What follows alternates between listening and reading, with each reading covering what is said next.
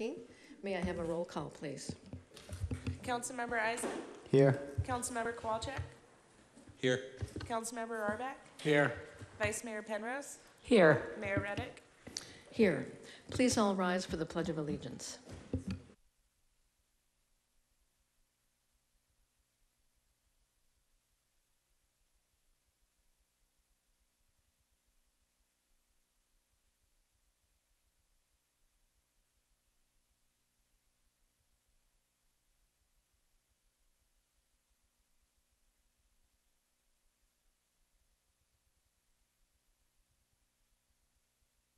Welcome this evening. We have a special order of business, a proclamation to the American Association of University Women, who are celebrating, I believe, well, it's over 130 years, correct? But we're actually celebrating the 50th anniversary of the COSIDE chapter tonight.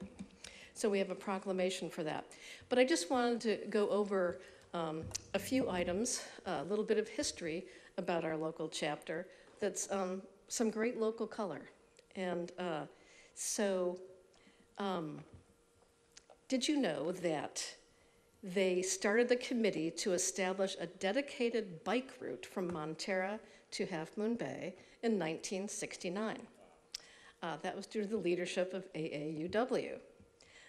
They set up a recycling center run by members in 1971. You know, real leadership. They taught English to farm workers and conducted a nursery school program for their children, also in 1971. I think that's great history. They started a preschool vision screening program in 1980. And they created the Women of Excellence Awards to honor local women for their commitment to the betterment of the COSIDE community in 1985. This, folks, is a really respectable group. And today their members continue to volunteer at local schools and offer substantive monthly programs on wide-ranging topics for their members and the public. And I'd like to invite Mary Alice and some other members of the AAUW up to the podium to accept a proclamation.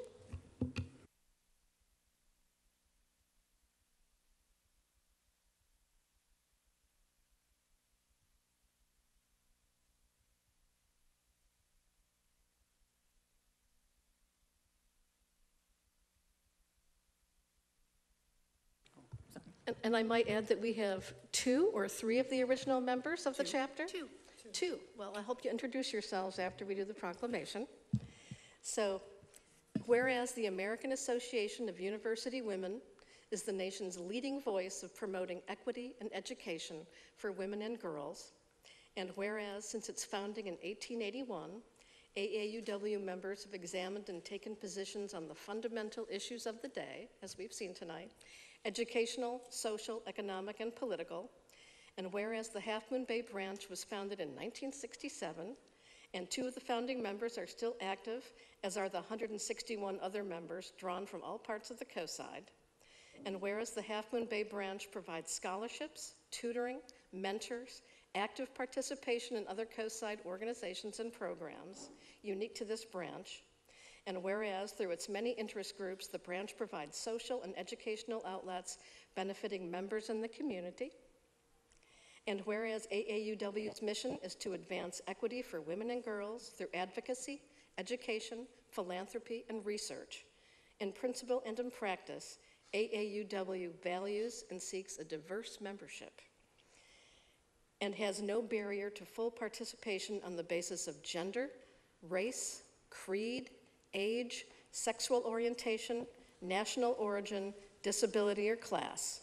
Now, therefore, be it known that I, Debbie Reddick, along with my fellow council members, extend congratulations to the American Association of University Women, Half Moon Bay branch. Congratulations. Please introduce yourselves and tell us a little bit about, what you've done and what you hope to do. Thank you. My name is Mary Alice Pierce. I'm the president this year. One thing that wasn't mentioned is that we do a lot with STEM. We have a week-long program at Stanford, which we send 5 girls every year. And then we also have a STEM project at the high school for those that can't make it, because we can only send 5 at a time to the other thing. But we have been going for 50 years. I am proud to have been a member for 25 of those, and thank you for this. And these are our founding members. Thank you very much. My name is Ruth Raffello, and this branch actually started in January of 1967 in my living room with 27 prospective members who all became members, and we chartered in May. So this is the month of our official 50th anniversary. And we chartered with 31 members, and you can see how we have grown over the years. I'm very proud of all of our history. We do local scholarships where we award the last few years at least 4 $2,000 scholarships to girl graduates from Half Moon Bay High School or Pescadero High School, but mostly from Half Moon Bay, who are entering their junior or senior year of college, because our organization is much more interested in getting these girls to get their degrees than getting them started, and because this community supports graduating seniors to a great degree. I can't begin to tell you all of the things of which I am very proud, but it has been my true pleasure to be a member of this branch for the past 50 years. Thank you. My name is Angeline Knott, and I live in Montera. And one of the most wonderful things that happened is when AAUW began, it opened the doors for me and continues to open the doors for me. And I know that it opens the doors for many of our members and people that are interested in this branch. That's just about all I have to say, but thank you so much for having us. Thank you.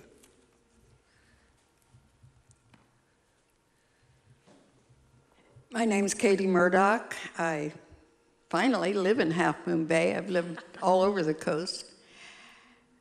AUW has been so active and so productive for the entire community of the coast side. Unfortunately, I don't think enough people know about everything that we do. So we do have general meetings every month, and I urge all of you to come to one. We do fun and interesting things. Thank you for the proclamation. It shall be treasured, and we hope to go on for another 50 years. Thank you.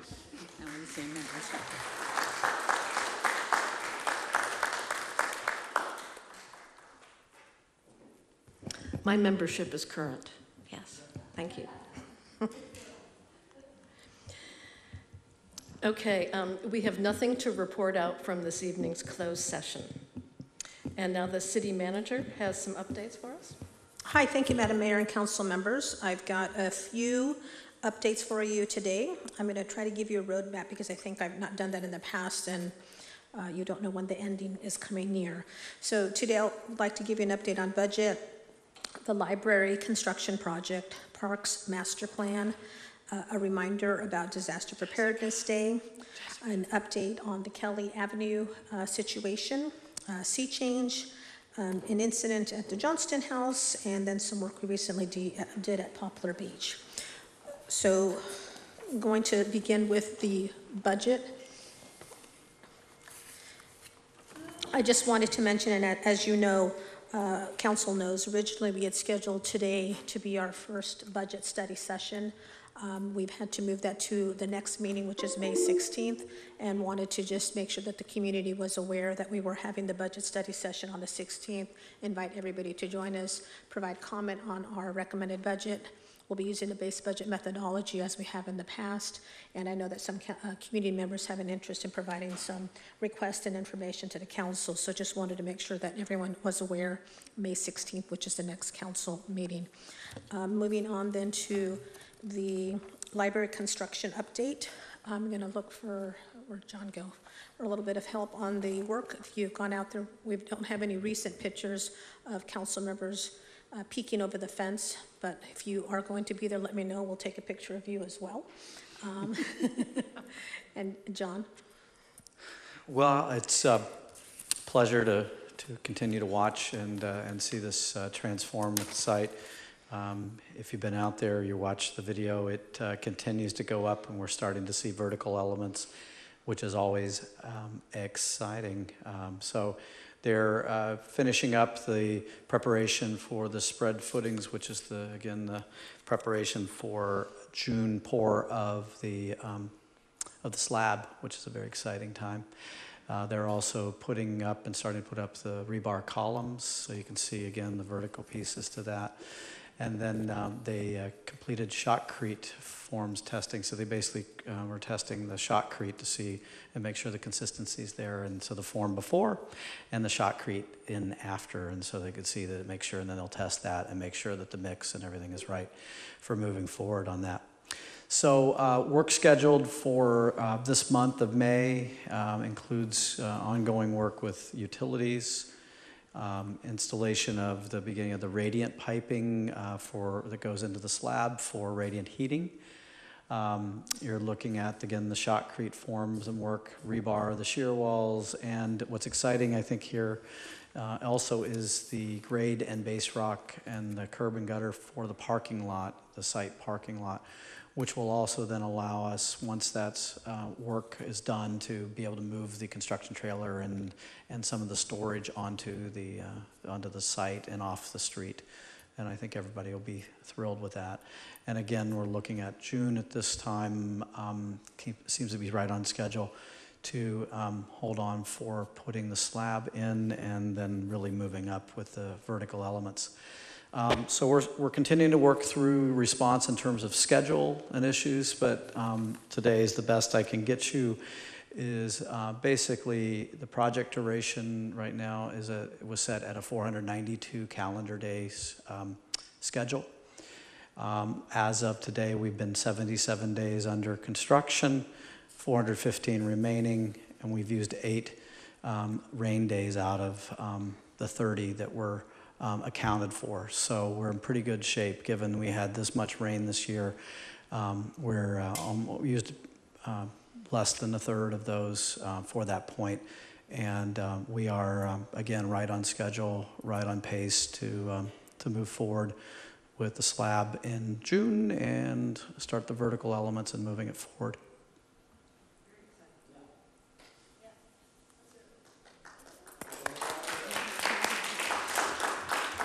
It's not me, but I'll pass along your goodwill. Thank you. If I could, I just wanted to remind folks that the deadline for submittal of your online surveys is May 5th. So please go to hmboutdoors.org and fill yours out. Exciting times with the Parks Master Plan, and we also had a very successful open house. Certainly, I think with most events, we'd like to see more people out. We'd really like to see some folks with children and kids and stuff out to get a balanced approach to this at times. So there'll be more opportunities. So we're going to try to figure out how can we get folks out and perhaps some varying opinions about what the parks and what our bikes and trails should look like and paths. And Mog, do you want to do this or me? All right. So we have scheduled the neighborhood meeting for the Kelly Avenue work with the evening of May 17th. So we'll be sending out notices to all the property owners and residents affected by that, basically from Highway 1 down to the Coastal Trail. We did send out a letter and a notice that went to all of those residents and property owners. So that is the official date at this point, and that'll be over at the EOC evening meeting, 7 o'clock. A quick one with sea change. We did a more extensive update, but I wanted to remind folks that your comments are due May 5th to the county for sea change. So please get those in and move those forward, and also to thank those who were in attendance. I know 2 of you at least were here on Saturday morning for the workshop, and I know there were others from the community as well. So thank to all who participated in that. And a little bit of an end note, which I'm not happy about, nor should anybody be happy about. A few months ago, we installed really nice gates at the Johnston house here, the driveway going up the hill. And over the weekend, somebody yanked those out and cut those out and took them away, and we don't know where they were. We are very surprised that someone didn't hear or see it. So if anybody did, we filed a police report Monday, and but if anybody sees a couple of new gates, these were very new, popping up somewhere, please let us know, or let John Munzie and his folks know at the sheriff's office. Otherwise, if you work in the scrap metal business and you see those, please let us know. But we will be replacing those and perhaps maybe going to a heavier duty steel, much like what we have at Poplar Beach. Yes? How about putting a picture of the gates on our website? So if somebody runs across a gate, they can say it's that or it's not. I wish I had a picture of the gates. No, we have the plans for them, but no one ever thought to have to take a picture of the gates when they were hung. So maybe somebody has it, but otherwise you would have had a picture of the before and the after. Who knew? And I think that concludes.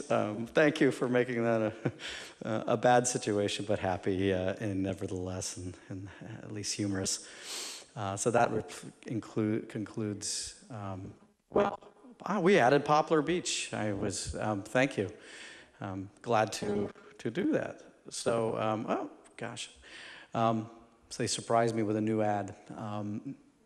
But if you have been down to the Poplar Beach access down to the beach, we did maintenance that we had done for years and years and years, and we decided to get back out there and do the maintenance that we should be doing. So this was graded out, filled a bit with material, and a much more pleasant experience getting down to the beach. Obviously, this is still sort of a step in the right direction, and we're looking at some other ways to improve the bottom area where it's pretty steep, and we recently put up some fencing along the top area. If you hadn't looked over that area, it's one of our storm drain pipes that have now blown out some area there, and we're going to have to look at and deal with. So unfortunately, it just continues, but this is a great ad. I hope everybody's enjoying that. Okay, thanks. Thanks for an informative report, and yes, the Poplar Beach Trail is much improved, and we're getting lots of positive feedback. Are there any other reports? Okay, so I'm just going to give a little mayor's update about community activities, and I really only have one, and it's a very important one, and that is May 4th is Coastside Gives. So Mavericks Coastside Foundation sponsors the second local giving day, Coastside Gives, and only local nonprofits are shown on the Coastside Gives website. So you might consider going to this website. It's www.coastsidegives.com, and consider contributing to one or all of these wonderful organizations. And the participating nonprofits this year include Coastside Children's Programs, Coastside Hope. Some of these are hard to read, excuse me. Puente, the Heal Project, Alice, that's ALAS, Wilkinson School, Village of the Coastside, Half Moon Bay Coastside Community Foundation, Apple Tree Dental, Boys and Girls Club, Mavericks Coastside Foundation, Rhoda Care Bay Area, Inc., Anyway, there's senior co-signers, Cabrillo Education Foundation, and AAUW. And I just want to acknowledge some of the partners helping make this happen, and that's Alifano Technologies, Half Moon Bay Brewing Company, Half Moon Bay Coastside Chamber of Commerce, Miramar Farms, Recology, and New Leaf. So please go to the website and consider contributing to our community in any number of ways. Councilmember Rarbach? You can also go to New Leaf that afternoon and speak directly to some of these nonprofits and contribute and find out what they do. And a lot of them do wonderful work. Thank you. That's good information. So we have public forum, and I only have a couple of blue speaker forms here. The first speaker would be Marion Pott. Could you please come to the podium?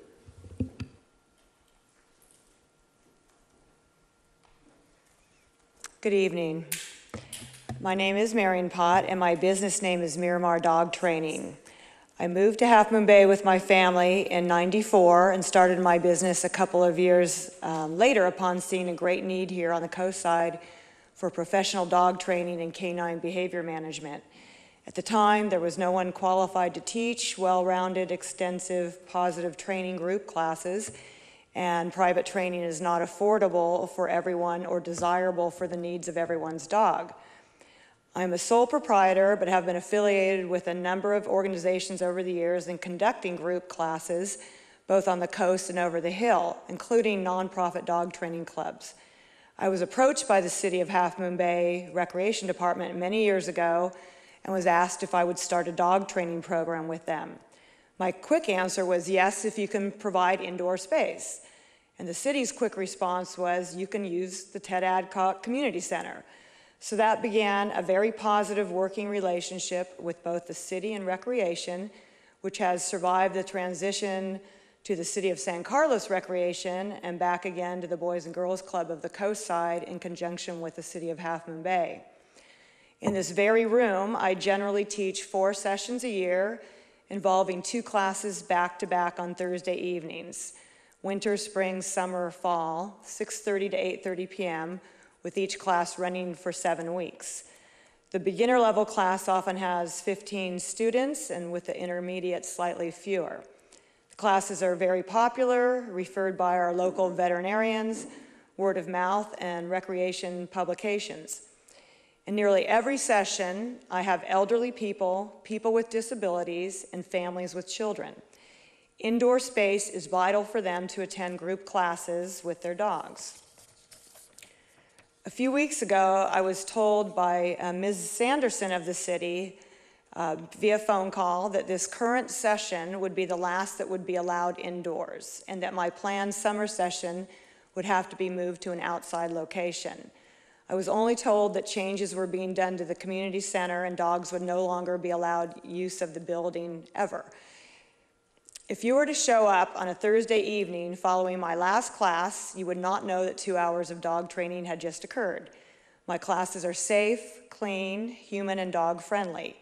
I'm known to go above and beyond to help people have special needs, either because of their own limitations or because of their training difficulties or both. I'm able to give more help because of the nature of these indoor classes. The classes are profitable to recreation and providing about half of their class enrollments every session for all classes. In closing, I would just like to say that because of the weather and daylight savings, summer is about the only season that might allow for outdoor classes here on the coast. And yet we all know what July can be like when you're longing for a fireplace and a hot chocolate. So the Director of Recreation, Julio Serrano, is in full support of my classes and their need to remain indoors. And I'm grateful for his leadership and assistance in providing a great environment for these classes, and also to the City of Half Moon Bay over the years for its support as well. These classes have served our community well, and isn't that what an excellent recreation program is all about, the community? So I thank you, Honorable Mayor, and the members of the City Council for your time and consideration in allowing these classes to continue. Thank you.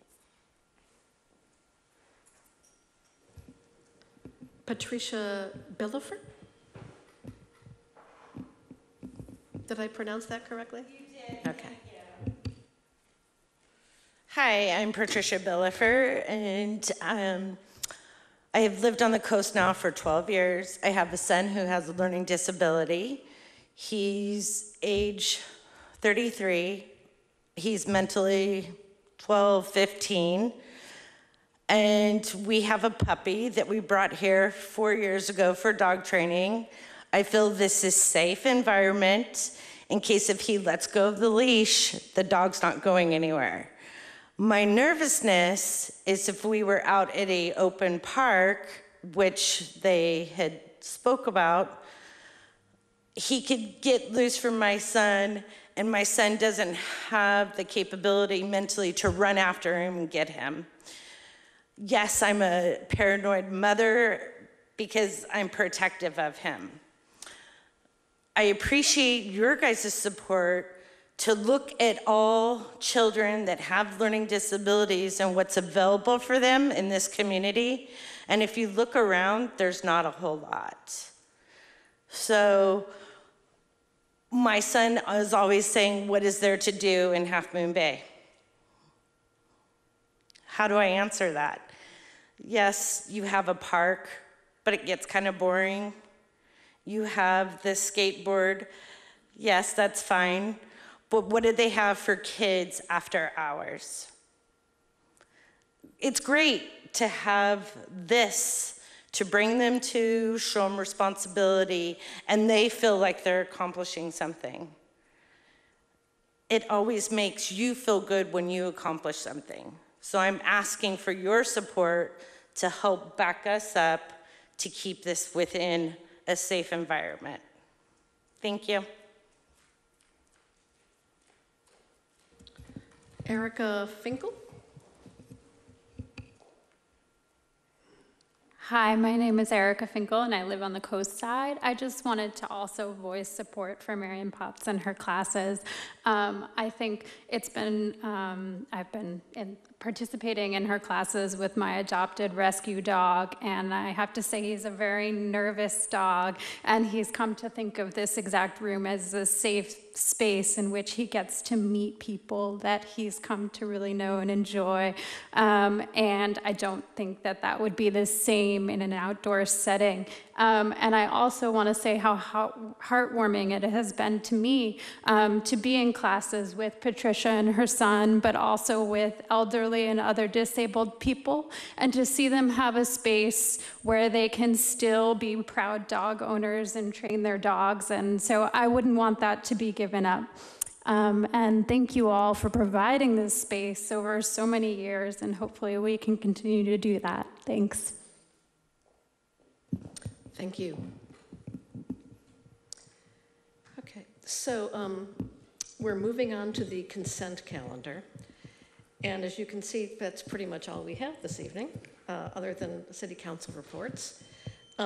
However, we do have for item 1B, we do have a revised classification that has been amended to reflect some additional language about understanding of stormwater management practices and natural systems and that sort of thing, so that we can hire someone that's balanced between sort of gray infrastructure and green infrastructure, like low impact development, things like that. So the sheet is at your place, and if you concur, whoever makes the motion to approve needs to, you don't have to pull the item, but you can make a motion to approve the consent calendar, including a revised item 1B. I move to approve the consent calendar as amended. Excellent. I second. All in favor say aye. Aye. Any opposed? Motion carries unanimously. So folks, we do have a short meeting this evening because there's lots going on in terms of budget preparation. So our next meeting on the 16th will be a lot more meaty. And hope you'll come by and hear about our fiscal year 17-18 budget. I would ask council members if they have any reports of recent activities they'd like to share. Yeah, I went and attended the Home for All meeting over the hill, which is all about working to make sure that everybody has a home to live in. It's a county led by Don Horsley and Warren Slocum, our supervisors, and includes many of the public agencies that deal with housing in the county. We're moving forward. We're working right now on a marketing program, an outreach program, so that we can get the community to be aware of what we're doing and what a good organization it is. Last night, I attended the Big Lift meeting with Mayor Ruddock, and I'll let her talk about that. It was great fun, and I learned a tremendous amount. Also learned that there's a lot of work to be done, and that it's going to require the participation of everybody in our community to make sure our kids are literate. But I'll let Debbie talk more about that. And I went to a SAM meeting, Sewer Authority Mid-Coast meeting. And that's about it. Anybody else? Go ahead. Councilmember Kowalczyk? A couple things. Attended the Progress Seminar in Monterey, where it's just basically a retreat with the elected officials from San Mateo County, and had study sessions with expert speakers on a number of areas, including traffic congestion, affordable housing, and medical marijuana. I'm sorry, recreational use of marijuana. And I have all of the data and documentation from those sessions, and I'll scan it and provide it to the city manager, and if you could share that with the council. There's some interesting statistics that we need to be aware of regarding the recreational use of marijuana, and some data from Colorado and Washington that we can look at. And this was a document from the sheriff's office, and also a document from a consultant that's advising kind of proponents of recreational use of marijuana.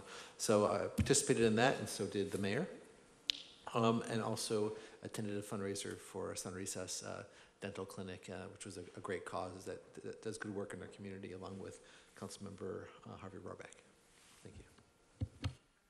Councilmember Isaac? Just from the Chamber of Commerce, there's a new magazine that just came out for all of Half Moon Bay. This went to all the different hotels, businesses, and residents. Talks about all the events going on in Half Moon Bay, all the different facilities, all the restaurants you can use, all the hiking you can do. So it's a nice piece of information that is now available from the Chamber.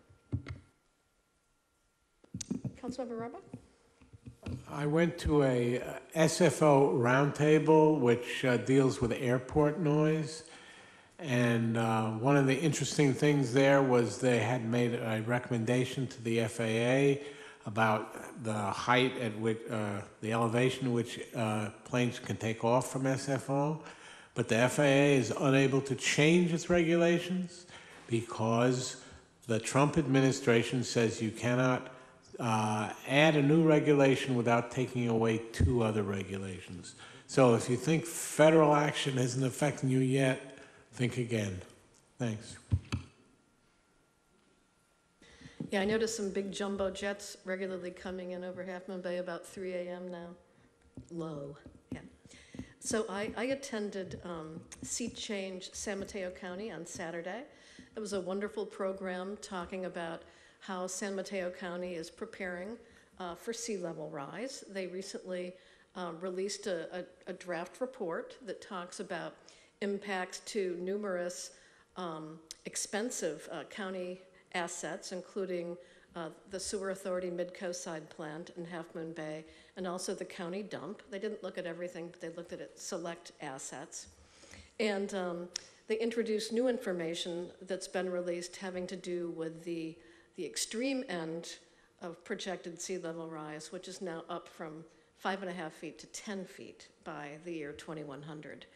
So it was a chance to engage the information, but we played a wonderful game called Game of Floods, where they gave each group a map of an island, and you had to anticipate sea level rise and whether or not you would move assets inland or build seawalls and that kind of thing. Anyway, it was really great fun.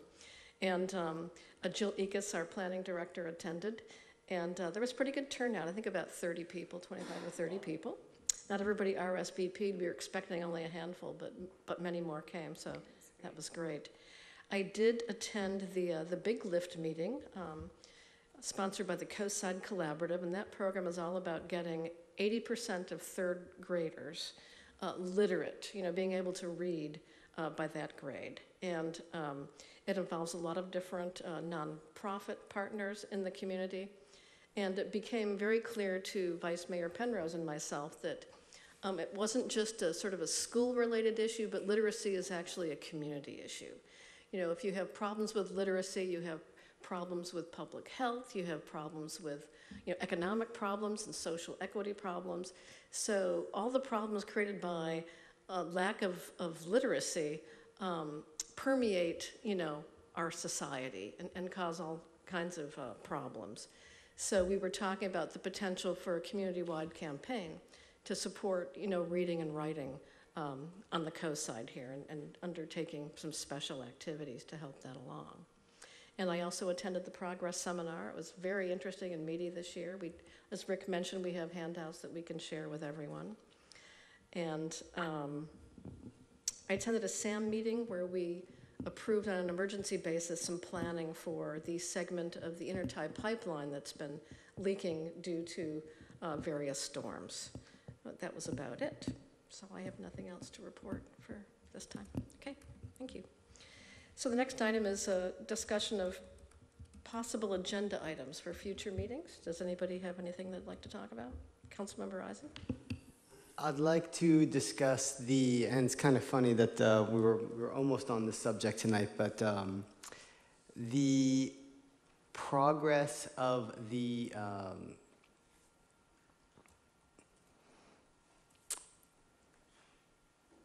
let's see, how do I put this? The progress of the no. We were talking about this earlier.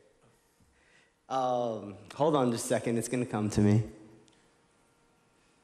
Not the Boys and Girls Club, but the Recreation Department. Thank you. The Recreation Department and the Boys and Girls Club transition, or just where we are in that process. That's it. Thank you for the reminder. Yes, I would like to, I think it'd be good for us to have a discussion about the transition, how it's going, and kind of where we're at with that at a future meeting. Just a staff report and update on that would be great. Anyone else? Okay, well, with that, we could entertain a motion to adjourn. So moved. All in favor say aye. Aye. Aye. Any opposed? This meeting is over. Thank you for coming.